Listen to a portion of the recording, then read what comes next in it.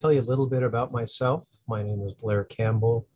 I am, I guess, for all intents and purposes, a data protection professional. I started my career in information security and just happened to find myself in the world of privacy, and I've been doing that ever since. So going That's on great, Brian. Right. almost. Hi, everyone. We're just at the last talk of the day, and we have Brian with us. No, Brian would be available in Discord afterwards if we have any questions for him, and I can also take any questions for him during the talk, and I'll pass it on to him afterwards. And we have Brian, and we'll just let him continue, and I'll just be out here. Thank you. Hi, everyone. Thank you for joining my presentation. My name is Blair Campbell. I am a data protection professional. I started my field in information security, but I've really been focusing on privacy now since 2008. Something I had to show to the audience before presenting is my inaugural BSides attendance. And this is a 10-year-old t-shirt that I picked up at RSA in San Francisco. So I thought timing was good too.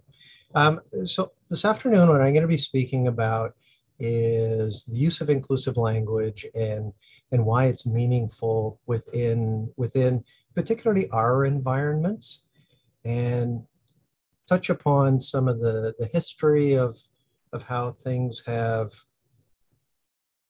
kind of evolved with regards to security, and particularly when you're looking at things like standards, things like policies, and even looking at things like procedures.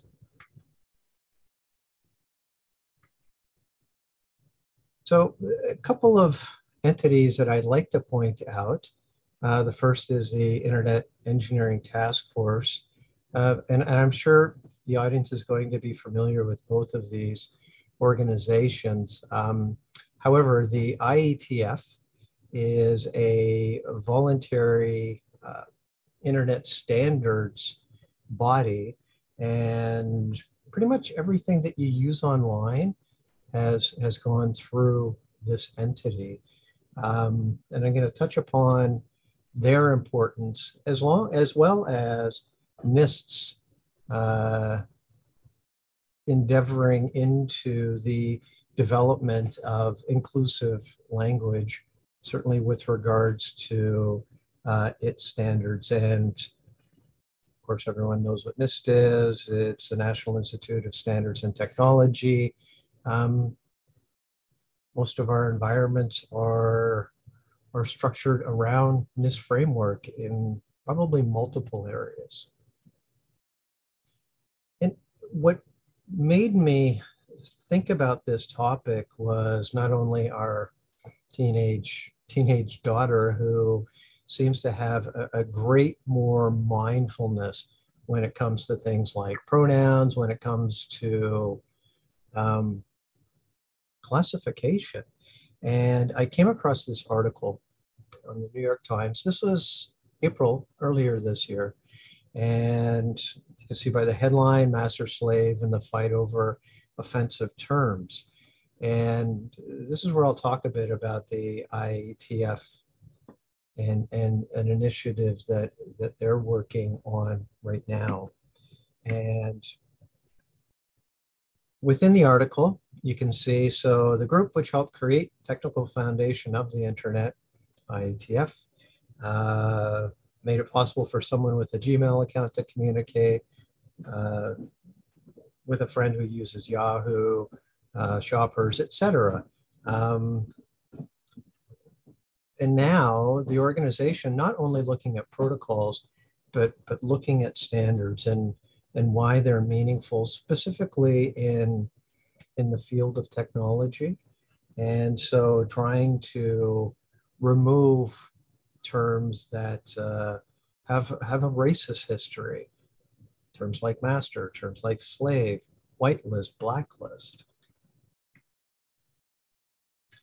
And so they have started the development of the, what they're calling the IESG statement on oppressive or exclusionary language.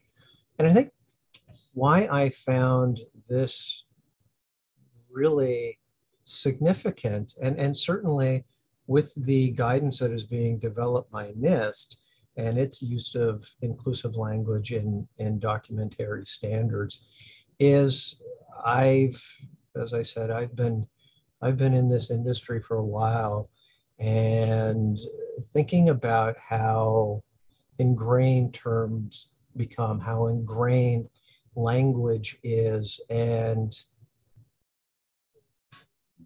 perhaps being a little too simple when it comes to classification of certain terms, and whether or not they could be interpreted, misconstrued. And again, I started becoming more aware of the use of language, not entirely, but significantly through our 16-year-old daughter. And if we look at some of the verbiage that has been used and still used to this day, whether you're talking about things like whitelisting, whether something's acceptable or allowable, blacklist, means to block something. But the suggested edits that are being presented by certainly NIST would be deny listing.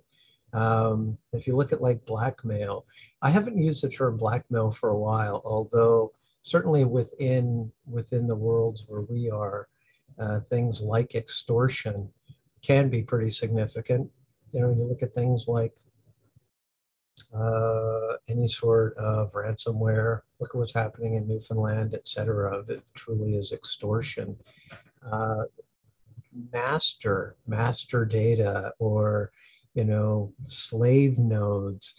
You think back as far as what the connotation of those words mean today, and how now it just seems to be very backward looking. And so as opposed to using master or slave, use primary, secondary. And I know in my workplace this has been adopted, and we're actually going through and we're looking at the documentation that we have internally and how it is that we can tweak it. Terms like way out in left field. I work with a very small team. The team that I am on, we have a team member from South America. We have 2 team members that are from the Caribbean, where maybe not so much Venezuela, but if you look at the Caribbean and you think of what sort of exposure do people have in the Caribbean when it comes to baseball? I would think cricket or perhaps soccer / football. So when you start using terms that people don't understand and they don't compute, there's a disconnect there. And so as opposed to using way out in left field, made very inaccurate measurements. Moving to male connector, female connector, calling it a plug and socket. And I think these terms are already being adopted, but I think we can do even better than what we're seeing here. And some of the additional recommendations, consider good, clear words. So specific words that really speak to things as more an object as opposed to a being. And again, rather than using common terms or colloquial terms that are terms that we have familiarities with. As a Canadian, I often say, as opposed to managing a problem, I'll say that I'm stick handling a problem. think of people that happen to be in the Caribbean, people who happen to be in South America. How many people would even understand what it is that I'm saying or what it is that I'm referencing? Bias terms, getting back to the blacklist, whitelist, and it can affect how people understand what it is that you're trying to say when you're using terms such as master and slave. And it gets back to the negative stereotype of that language. And not only do you see that happening, certainly within the world of computing, you're now seeing changes being made in environments that, I mean, you think of the main bedroom in a home, it's referred to as the master bedroom, but that too is changing. So you're seeing a bit of a shift in the real estate industry, which I find to be actually quite enlightened of them. Again, avoid using gender type issues, whether things happen to be male or female, and use of condescending or reductive language in favor that groups would rather be referenced by. And I think if you're having a struggle with replacing words or thinking of ways to substitute certain language, there are a couple of resources that I've included in the deck. The one is from the American Psychological Association, and it's bias-free language. And the other within the speaker notes of the presentation points to the Chicago Manual of Style. Both are excellent resources. And if you go to the APA site and go to the bias-free language page, you can see where they emphasize the need to talk about all people with inclusivity and respect.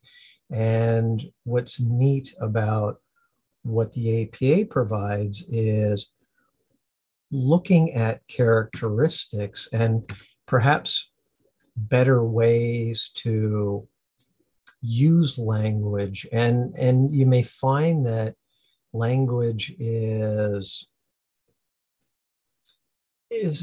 really that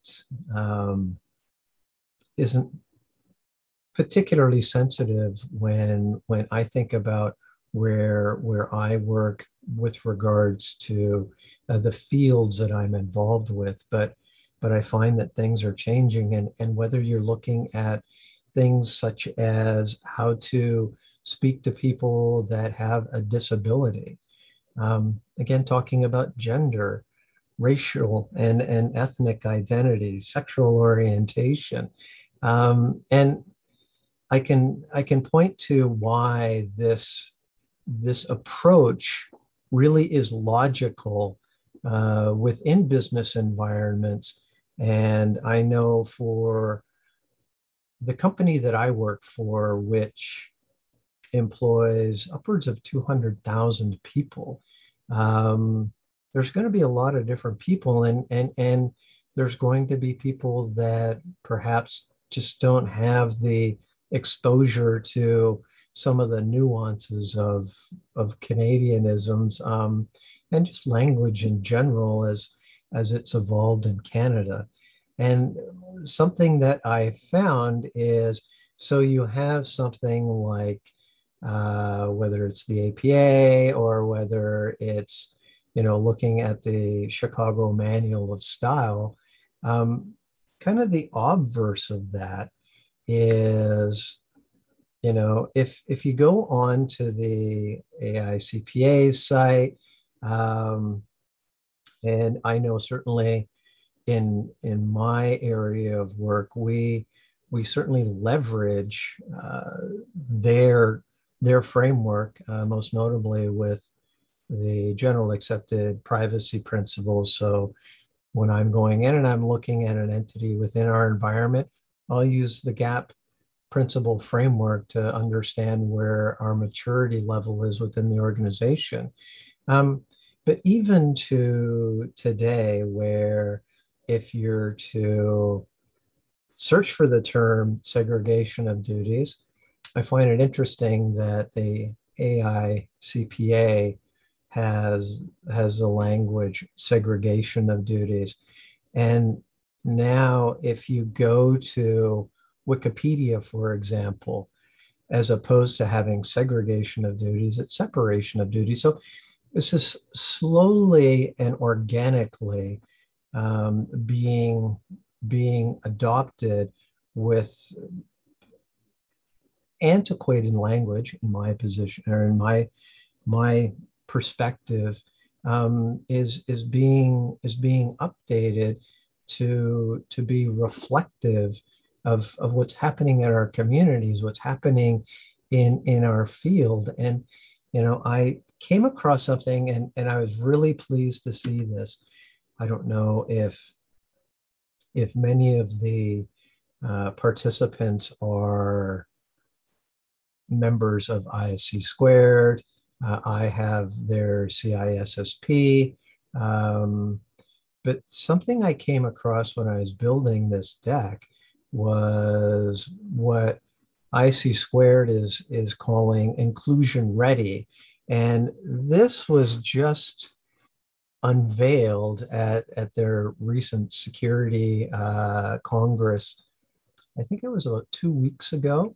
And what it's specifically working towards is what the IATF is doing, what NIST is doing, and looking at an organization like ISC Squared that has, excuse me, 130,000 certified information security professionals. And I know when, certainly from my view, when it comes to the entity that speaks to certainly the security side of the fence, when it comes to computing,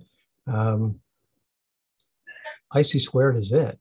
And I just think it's fabulous that they're also starting to adopt this sort of language. And so whether you're looking at diversity, equity, inclusion, another article that I came across was from the World Economic Forum. So why cybersecurity needs a more diverse and inclusive workforce. And what'll point to that is, if you look at certainly the field of information security, supposedly there are upwards of 250,000 vacancies within the field that can't be filled. And I'd have to believe, if I look at certainly Canada in general, this headline from the Globe and Mail, no one considers Canada's immigration record to be a big deal, and that's remarkable. Well, what's remarkable about it is, if we look at the birth rate in Canada, the birth rate is decreasing of those who live here. So we're going to need more people, and these people come from all over the world. So the country is on target to have 400,000 plus people immigrate to Canada every single year. And many of these people are going to end up in the field of information security or computing or data protection. And we want to make it so that we can broaden the pool.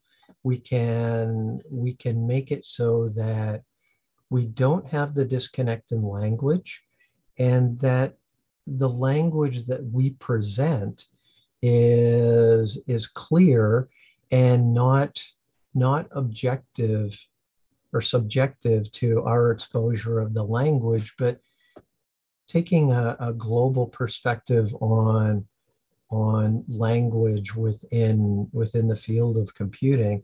And I think if you look at the infographic of population projections. It's huge. We're getting people from all over the place. And I can speak specifically in Toronto, where people of my demographic, uh, people of my ethnicity are now the minority within the city of Toronto. And, you know, it just speaks to what a fabulous city is with regards to Toronto is with regards to making it an inviting community to the point to where people want to move here and people are moving here. So really at the end of the day, it's in organizations' best interest to not only recruit talent, but to maintain talent and to clarify what it is that you're trying to convey. Because if you haven't been exposed to certain words, certain languages, it makes it very difficult to not only break into that area, but understand what it is that a role entails or what it is that one needs to do. And with this slide, this is my last slide. I think that there are some great resources that you can leverage within this deck. And if where you work isn't taking this approach, I can certainly find some documentation outside of this material that can absolutely reinforce that it would be to the betterment of your organization. And with that, I defer to questions.